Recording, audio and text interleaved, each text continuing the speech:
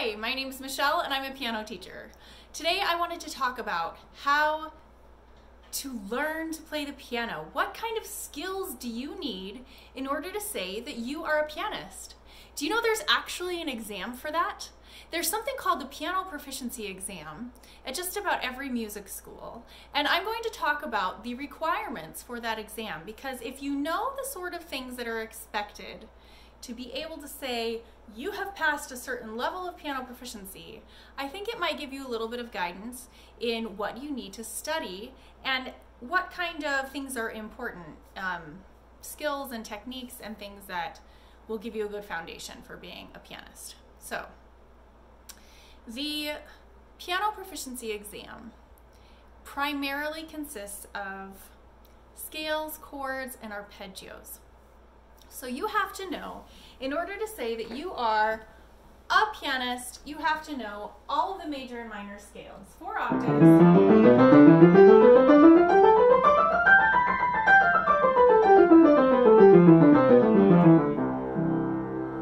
You have to be able to play 24 major and minor scales that fast. I think the requirement is 60,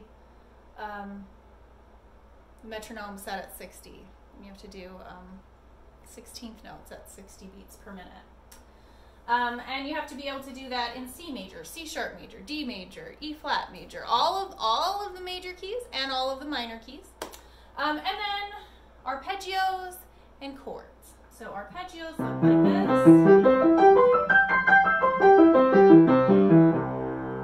There might be a series of broken chords.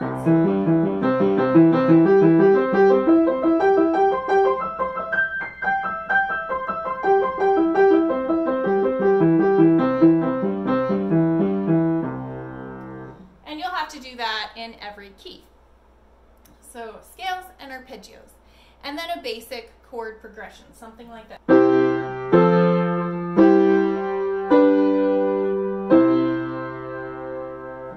In all the 24 keys. So you need to know your scales, your chords, your arpeggios. But there are some other skills that are really important to being a musician that I want to talk to you about. Transposition, sight reading, 4-part harmony. So, what is transposing? Transposing is taking a song that you can play in one key and moving it to a different key. So, we'll use a simple example like Mary Had a Little Lamb.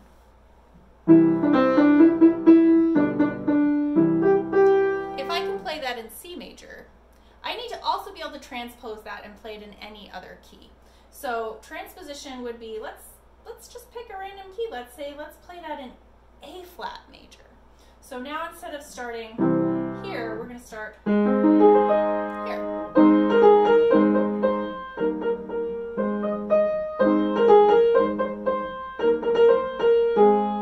Why would transposing be an important skill as a musician?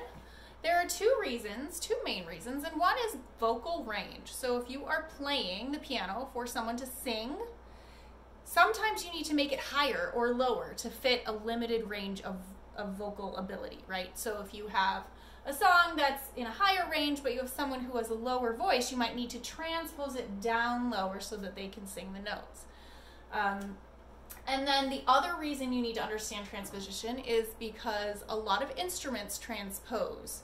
The horn is in F, the clarinet is in B flat. There are several instruments that are not the same key as the piano, so you need to understand what transposition means and how you can change from one key to another.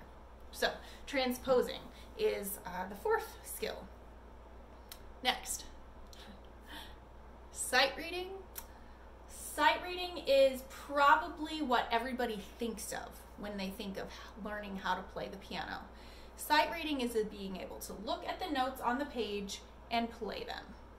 So it's just the basic skill of being able to read music fluently. You know, when you open a book and you see words on the page, you can just read it. Sight reading is the ability to do that with musical notation. So you know the language of music, you're able to fluently read it, you open up a book, and you just play it. So how do you get to be a good sight reader? My advice for sight reading is to play something new every single day.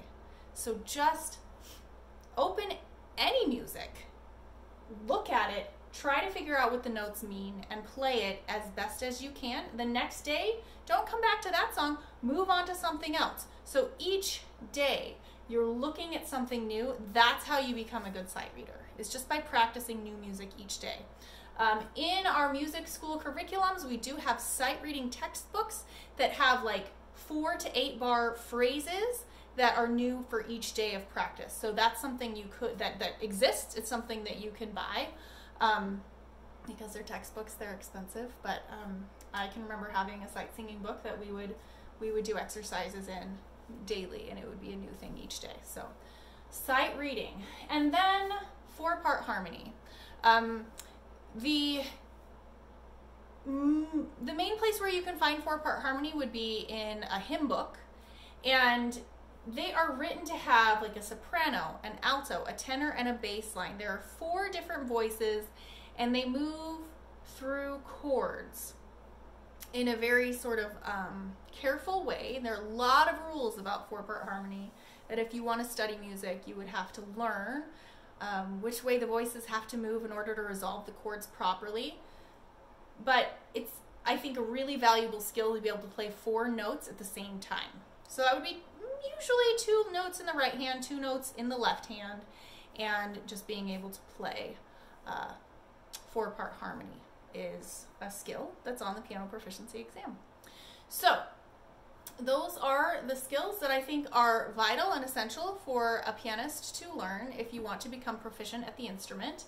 And that is backed up by the Indiana University School of Music with their piano proficiency exam. So that just if you're trying to figure out exactly what skills you need to have or what kind of things you need to practice, I just recommend that you look into those 6 areas of music: scales, arpeggios, chords, sight reading, transposing, and 4-part harmony.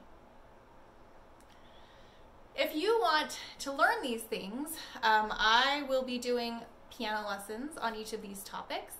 And you can also check out all of my Suzuki piano lessons and some of my basic beginning piano lessons. And I love interacting with my audience. So if you ever have any questions or specific things that you'd like to learn or you want me to teach or talk about, please ask. Just say something in the comments and I will try and help you. Good luck on your piano adventures.